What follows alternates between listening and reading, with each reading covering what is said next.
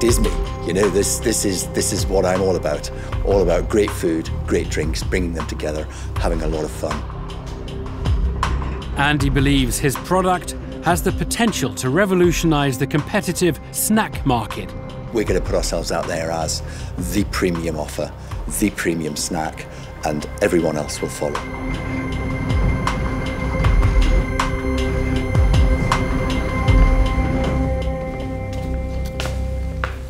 Hello, Dragons. I'm Andy Murray, the founder of the Drinks Bakery, and I'm here today to ask for £50,000 in exchange for 15% equity in my company.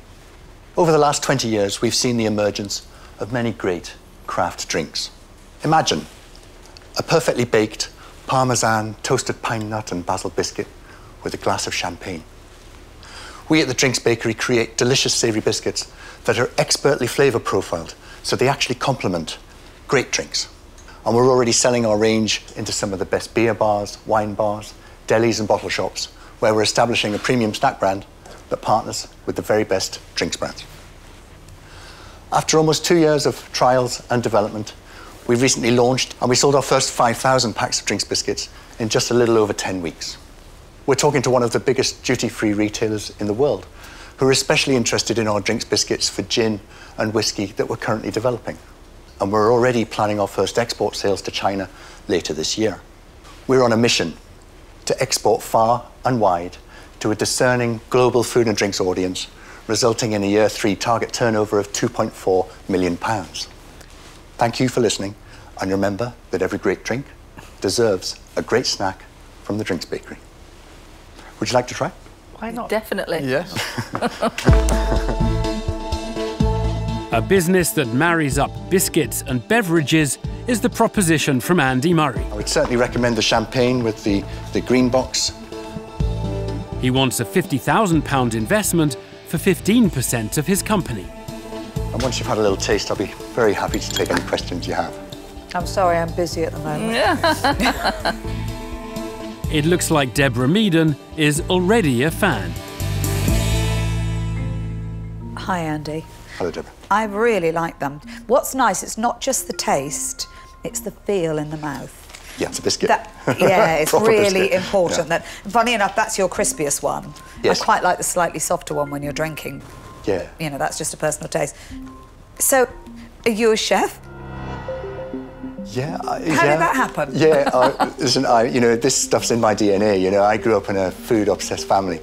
And, you know, Mum and Dad were foodies, you know, before it was even cool, you know, back in the 70s and 80s. And so it's not unusual for me to find myself, you know, making my own snacks. So you did the recipe, you actually did the product development, yes, they're yours? Completely, yes. They're great. Thank you. Andy, I do drink in pubs. I do like craft beer. I'm not really a champagne drinker, but occasionally I do if I get invited round to Tuka's house. But I actually think the product's nice. I think it tastes nice, so I kind of get it. But I'm slightly concerned about the stage of where you are. It's a complete and utter start-up. How much money have you put into it so far? Yeah, I put in about 17,500. Yeah. So it's been in development for a couple of years now, so I've been very thorough in terms of the research. You've done well to invest 17K. Is all that money gone? No, we've a little bit in the bank at the moment. I'm impressed too with £17,000 to have a product that tastes great, packaged with the design and on shelf. That's amazing. People spend that on trademark sometimes when they come in here. Yeah, thank you.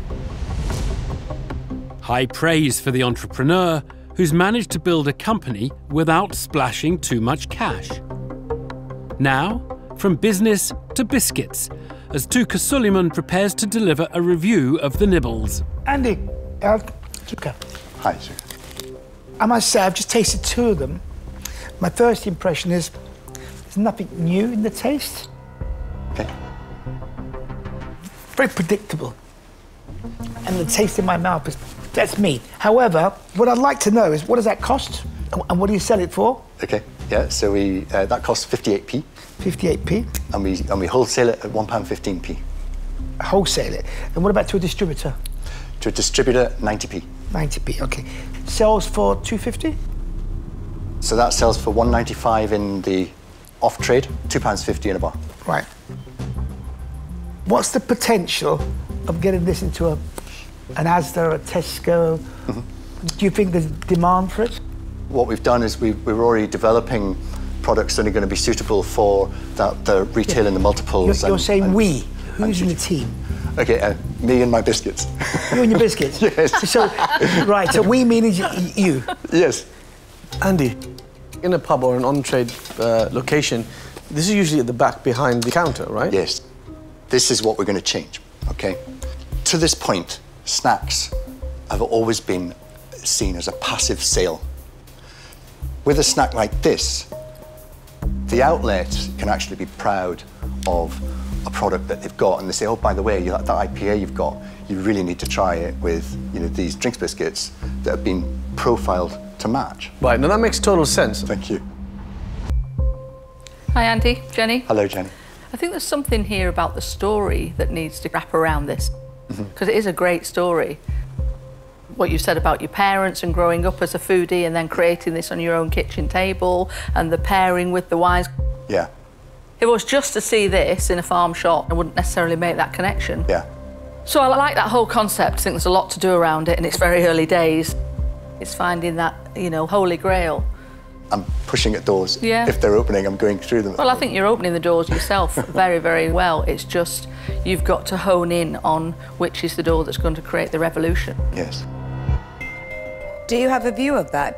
What would be the game changer? It's about nailing down the distributors at the moment, and also all the while maybe looking at that retailing in the multiple, you know, getting the product right for them, getting the price points right in that sector as well. Okay. I really like it. And I suspect you're not going to need a lot of management. You want contacts and opening the doors, and I think that's probably all you're going to need. Yep. So I'm going to make you an offer.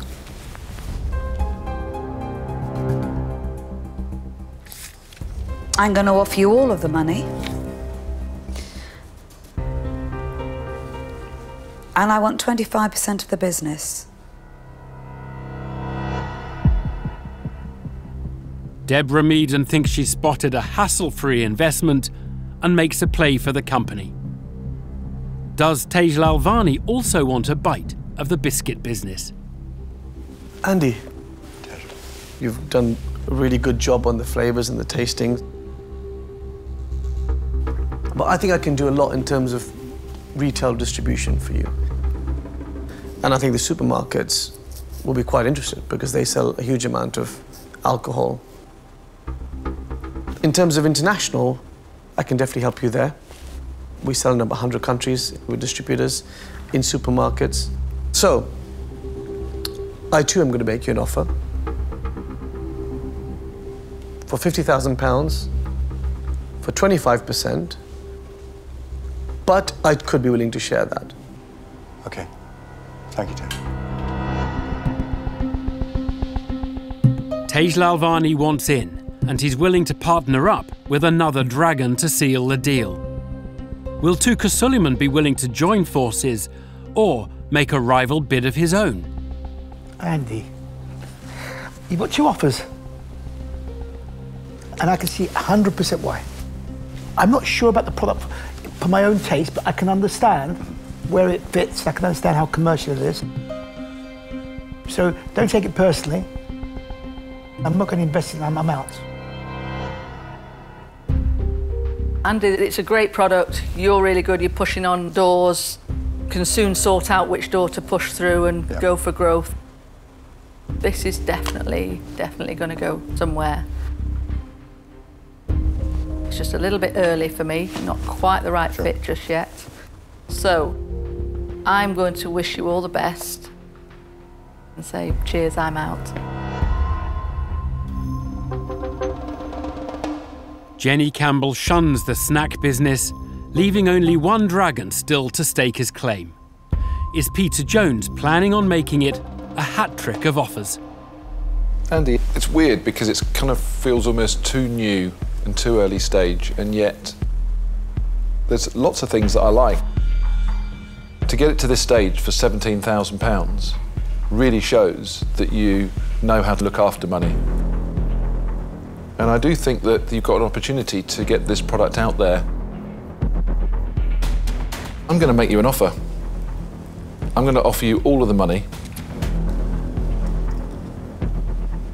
And I too would be willing to accept 25%. But I'd also be willing to share with another dragon. Thank you, Peter. Thank you. And Andy, I'll just add something. I would be willing to share an investment.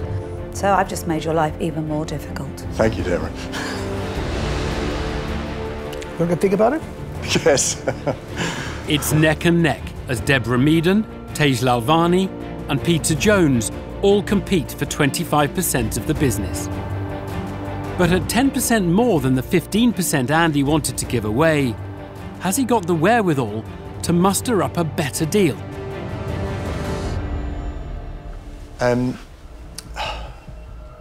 Would you be willing to consider a clawback of 5%, maybe once I pay back the money that you've invested? I'm definitely your man with this. I can help you build the brand, get the distribution, get the shelf space, and help you with the international. Try and make it into a major brand. I'm going to have to stick with what it is. Okay.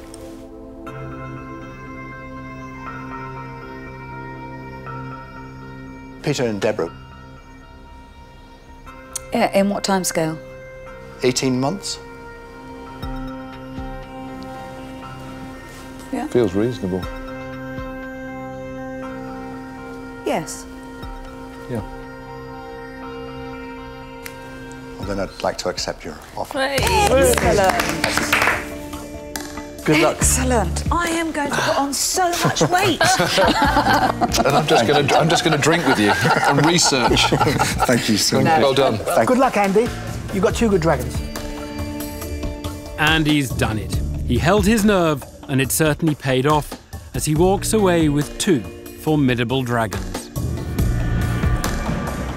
I was trembling inside, but I had that number in my mind and took a deep breath, asked them, and they very thankfully agreed. So, yeah, really delighted. Sorry, Tej, you weren't the jam between the sandwich then. I'm sorry, it's a great product, great entrepreneur, but wrong choice.